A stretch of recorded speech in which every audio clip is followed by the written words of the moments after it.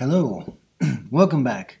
This is Chapter 2, Lesson 3, and it's percent proportions.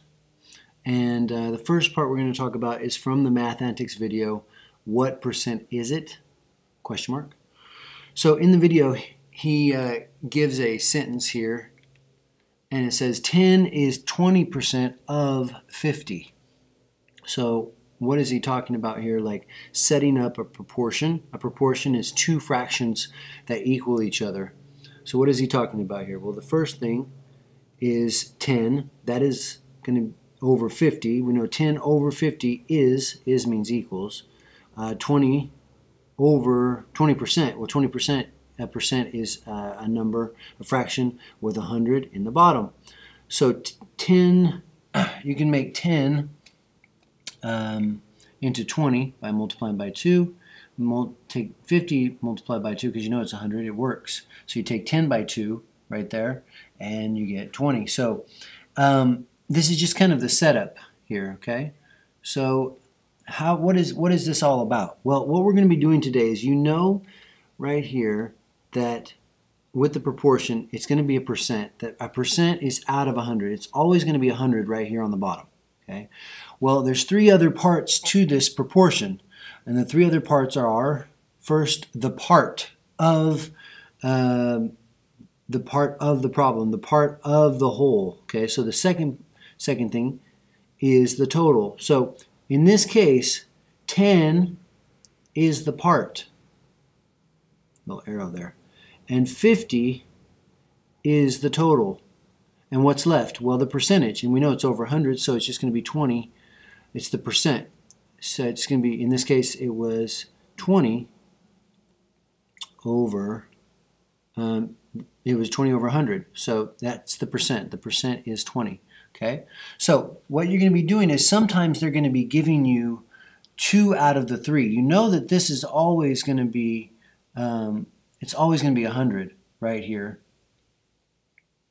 Right there. It's always going to be 100. So here we go. Let's look at an example. So sometimes you're going to have 3 different types. Sometimes they're not going to give you the part. So this should be the part. Sometimes they're not going to give you the part, and you got to find it. Okay.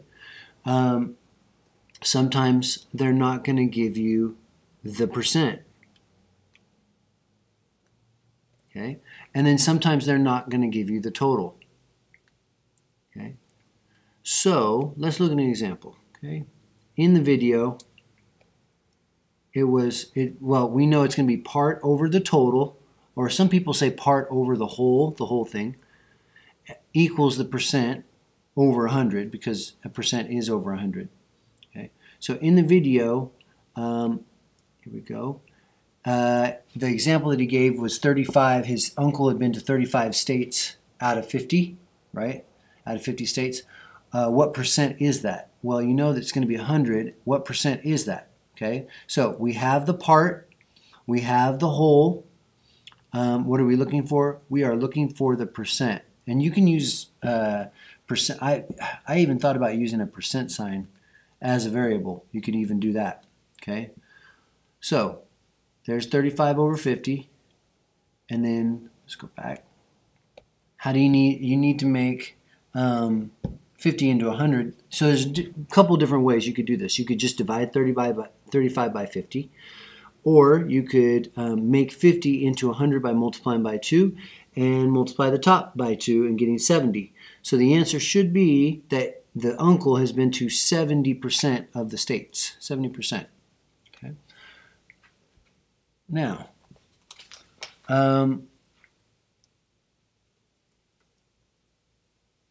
we're going to continue. Here we go. Next example. Part, remember, it's the part over the total equals the percent over 100. Okay? Part over the total equals percent over 100. Okay? In the next example, it was 28 out of 80. Okay? Equals what? Well, in this case, you're looking for the percent. Instead of making it into a, what if 80 doesn't go into 100, right? What do? So what you can do is divide. Fractions or division. We did this yesterday in number 27 in the textbook. Okay, so you divide it. 28 divided by 80 gives you 0.35, right? It's asking for a percent. We want to find the percent, so we need to move the decimal twice, and the answer comes out, move it twice, it's 35%. All right, so here we go. Let's do one more example, and then I'm going to actually have you guys set up problems on the next page. All right, what percent of 90 is 9? So obviously, what are we looking for? We are looking for the percent in this case, okay? So what do we have? We have 9, and we have of 90. Now, normally of can mean multiply, but if of 90, that is the whole, okay? So that's the total. So let's do this. This is the total, T, and this is going to be P for the part, okay? And then percent, we would just use a percent sign if we were looking for the percent, but that's right here. That's the percent, okay? So here, how do we set this up? We set it up. Part over the total, that's going to be 9 over 90, okay? Equals the percent over 100. Let's make it 100, okay? 100. And we don't need the percent sign anymore. So if I set that up, we're looking for the percent. We're looking for percent. It's going to be over 100. Okay, let's continue. What do? We can do a couple of different things. We can divide 9 divided by 90. It's the fastest way. You could also cross multiply if you wanted to. You could cross multiply up, right? And you would get 990 and divide by 9. Divide by 90, all right? But what we can do is just take the 9 and the 90 and divide it. So it's going to be 9 divided by 90, okay, which gives us 0.1. Well, I have to move the decimal twice.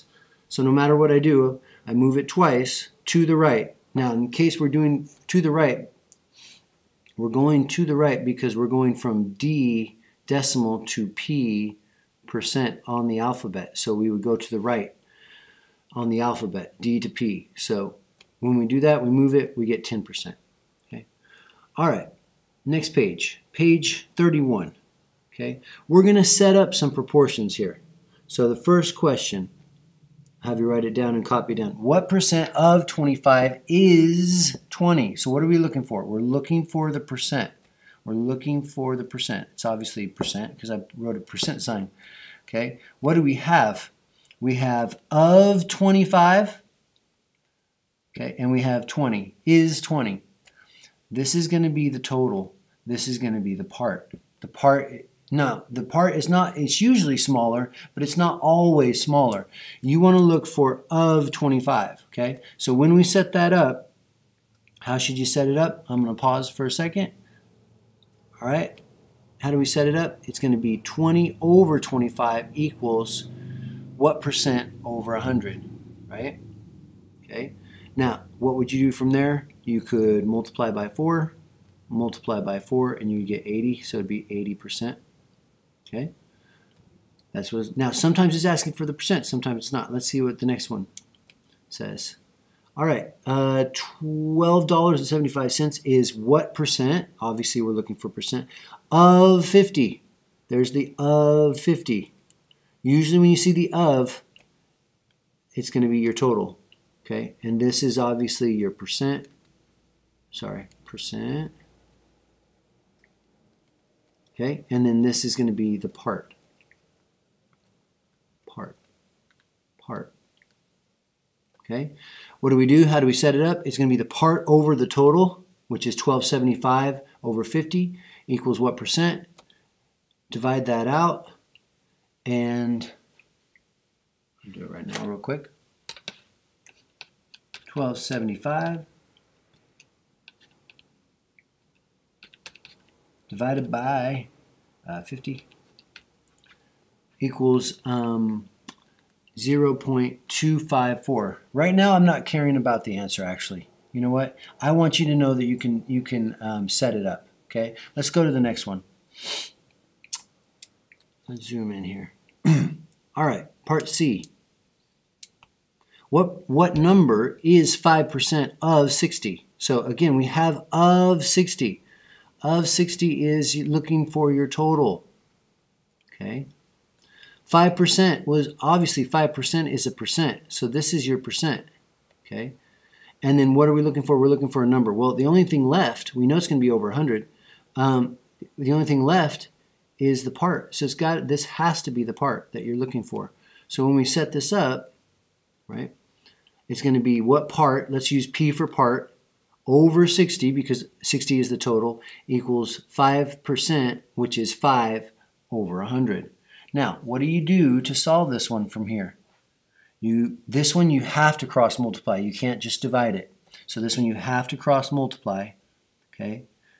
What are you going to get? You're going to get 100p. We're looking for p for part. Okay, so 100p equals 300. You're going to divide by 100, and you're going to get p equals 3. So the answer, the number, it's looking for a number, not a percent. The number is 3. So 3, so does that make sense? Is 3 5% of 60? That sounds about right.